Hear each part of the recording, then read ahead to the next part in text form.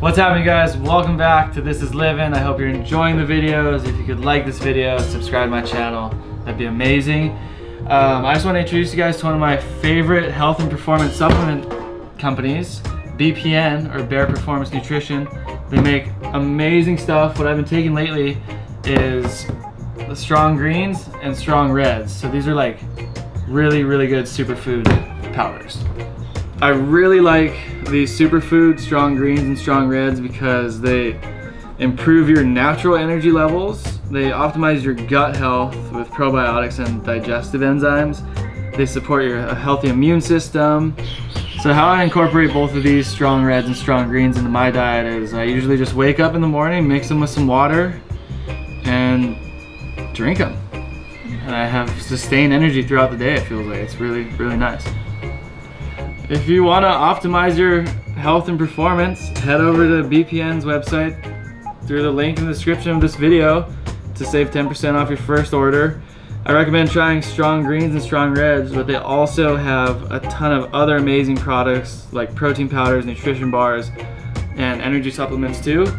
And yeah, these are health and performance supplements you can trust. So shout out BPN. Let's get back into the video.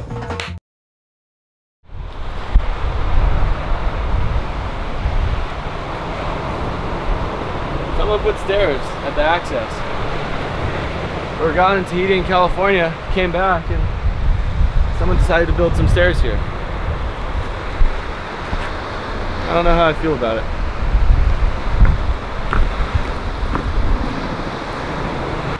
It is bright out. Anyway, we're back here in Hawaii on North Shore in pretty much the middle of summer. And there's kind of a tiny little wave right here at Rocky Point. Look at it. See? Miniature. Mini guy. We got a paddler on the inside. See the lady? Right there? Look at that lady. Check her out.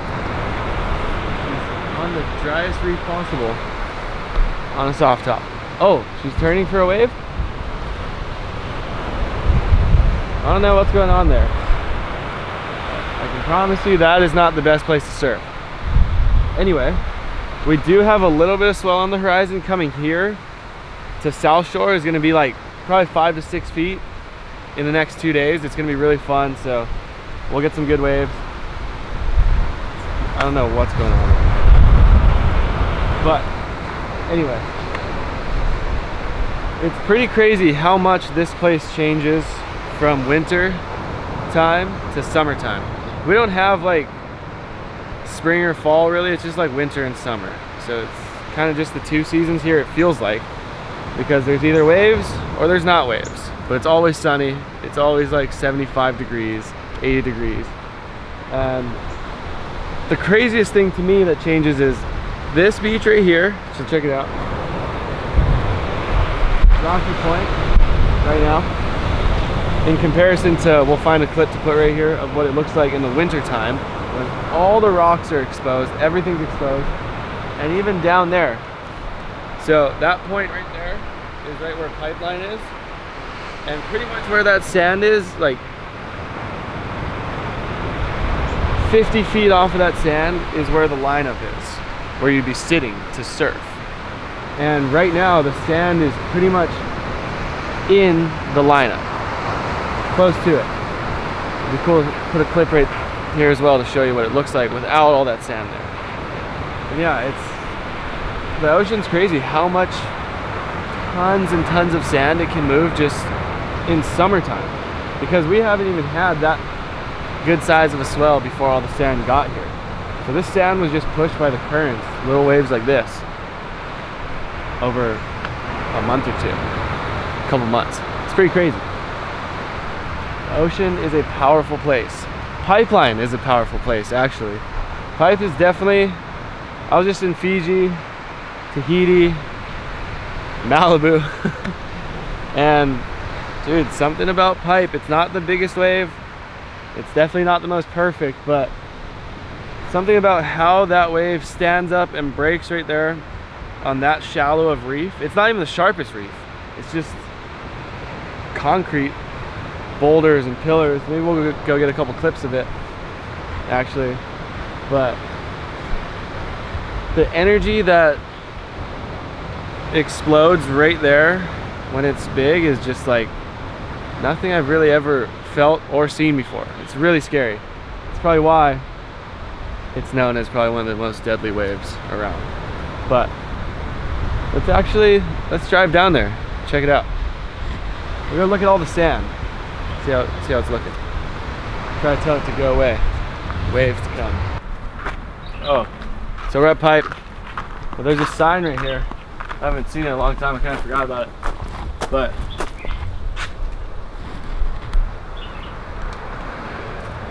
they have a pipe death section. Hectic. Spooky. Let's go. Check out the sand. Summertime is pretty nice. It's so quiet here now. Whereas in the winter, it's just so packed everywhere. It's kind of nice to get a break from that, but it also can get a little bit boring. Jamie at Brian's house. Just say what up to him if you're out here. The two Volcom houses. Quicksilver house used to be on the other side. They don't have it anymore.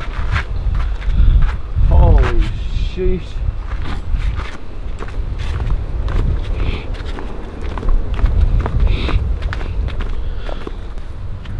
Wow.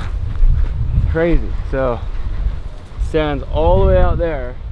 And literally, sometimes the water is like right here, the little edge of this hill.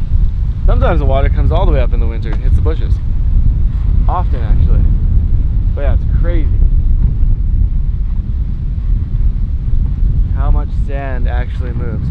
Dude, the lineup out at Pipe and like the pecking order and stuff and how it works is just, it's insane because it looks so chaotic from footage, or like if you're just watching, like everyone just paddling all different directions, especially when a wave's coming. But there is a bit more organization out there than you see or think. There's like a group of people, I'd say. I'm not gonna get into naming people, but like a group of locals, I'd say, that have priority over what waves come through, and if like they kind of get in a rotation of taking turns on the sets they want, and then there's like probably 100 to 150 other just like foreigners, and then some other guys that should not be out there, or some guys who are trying to become a pipe like charger and get good. But it's funny, so you kind of have your little group out there of about, I'd say 20 people that you're looking at to see if they're going on a wave, or you don't want to take away from or drop in on them. And everyone else is kind of just like free gamer in the way, I'd say. Kind of dangerous, actually. So like, say if I'm out there and I pal out with Nate, Eli, and John, some of my best friends, I'll get out there and we'll kind of just like, whoever catches a wave first kind of goes to the back of our little line of 4 people, and then next person. It's kind of every set that comes through, it's like, oh, you going? Like looking at one of my friends, like if it's their turn. So it's kind of like a little organized priority, but chaotic. And that's the best way I could describe it. So there is order out there, and then bad things do happen. People get in the way, or people take waves, or people drop in on you. And yeah, so, or you drop in on someone on accident. The last thing you want to do is drop in on one of your friends. But yeah, that's kind of how the organization works. And then there's a couple different lineups. There's like, so when you paddle out, you get sucked to the right, and you come out at Pipe on a good day. And you're coming out, and like the first little peak is kind of backdoor, I'd say. And then a little bit deeper, you got your pipe zone where you sit for pipe. And then there's like an inside ledge and an outside. So like first reef or second reef. I rarely ever make it out to second reef, but there's a big squad of guys that do go out there, and like they have their own little setup and priority. But I usually tend to sit on the inside reef, and those are my favorite waves that come in, are the ones that are just big enough to like maybe feather at second reef, but then they die out in the middle, and then they stand up and unload all their energy on first reef. And those, I think, to me, are the best, like biggest barrels out there. Scariest, probably most dangerous as well. But yeah, that's kind of how the lineup works out at Pipe. And yeah, it's definitely chaotic. Sometimes you'll get like one of the best waves of your life, and it was so intense trying to get that wave that you kick out and you're almost still frustrated. It's hard to explain because it's kind of like a dogfight majority of the time. Because when I say you have priority between your friends, you're still battling everyone else out there, pretty much. So it's kind of like a dogfight in the lineup. And like once you finally get into a wave, you're like so focused and aggressive. And then sometimes you kick out and you're like, huh. Well, I gotta stop and smile and be happy for a moment, because you go through like so many waves of emotions out there. But yeah, that's Pipe for you. For me, I guess. That's how I'd explain it.